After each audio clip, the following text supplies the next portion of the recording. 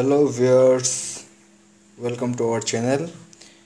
হ্যাঁ ভিউয়ার্স, আজকে আমি আপনাদেরকে দেখাবো কিভাবে ল্যাপটপের আইডি হার্ড ডিস্ক এবং র্যাম কিভাবে চেঞ্জ করতে হয়। প্রথমে দেখে নিই, এটা হলো আইডি হার্ড ডিস্কের স্লট, এটা হলো র্যামের স্লট। তো প্রথমে আমি আজকে আমার কাছে নতুন একটা র্যাম এবং একটা আইডি হার্ড ডিস্ক আছে, এটা আমরা আজকে চেঞ্জ করব। তো চলুন না দেখে নিই কীভাবে এটা আমরা চেঞ্জ করব। প্রথমে আপনার একটি ড্রাইভার লাগবে, যে ড্রাইভার দিয়ে আপনি ল্যাপটপের নাটগুলো খুলবেন। তো আমরা প্রথমে র্যামের স্লটটি ওপেন করে আমরা র্যামটাকে খুলবো।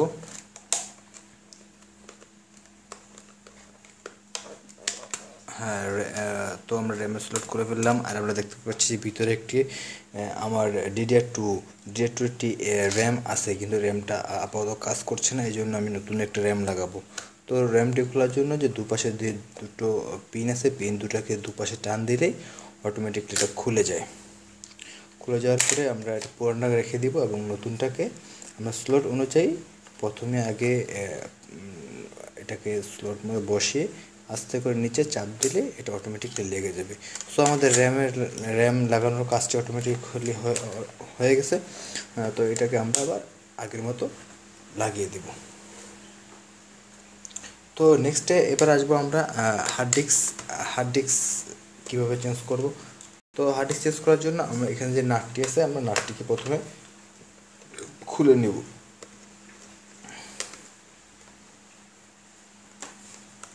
আমরা খুলে নিলাম। হ্যাঁ, এই যেখানে যে একটু ধরার হাতল আছে, এটাকে ধরে টান দিলে আমাদের হার্ড ডিস্ক খুলে যাবে। যে হার্ড ডিস্কটি আছে এটা অকেজো হয়ে গেছে, নষ্ট হয়ে গেছে, যার কারণে আমি এটা চেঞ্জ করবো এবং আমার কাছে নতুন একটি হার্ড ডিস্ক আছে।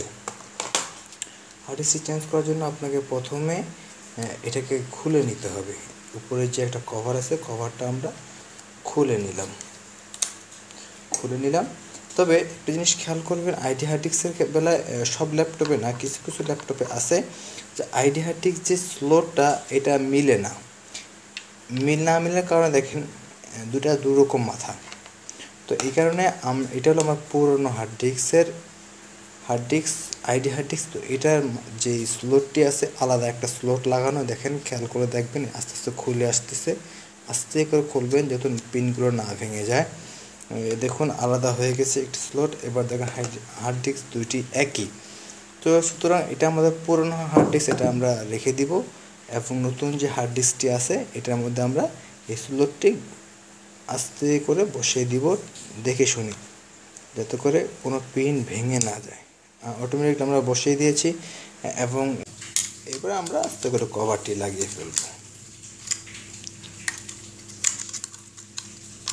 কভারটি লাগানোর পরে আমরা অলরেডি হার্ড ডিস্ক চেঞ্জ করে ফেলেছি এবং এটা আগে যেভাবে ছিল সেইভাবে আমরা আগে প্রতিস্থাপন করে দিব এবং নাটটি লাগিয়ে দিব।